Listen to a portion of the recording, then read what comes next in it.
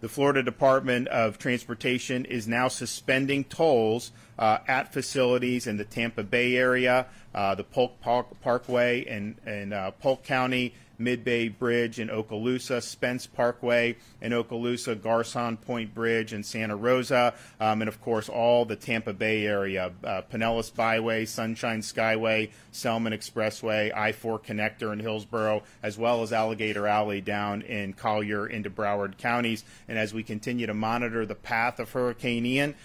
we may do more toll suspensions in other parts of the state if that is warranted.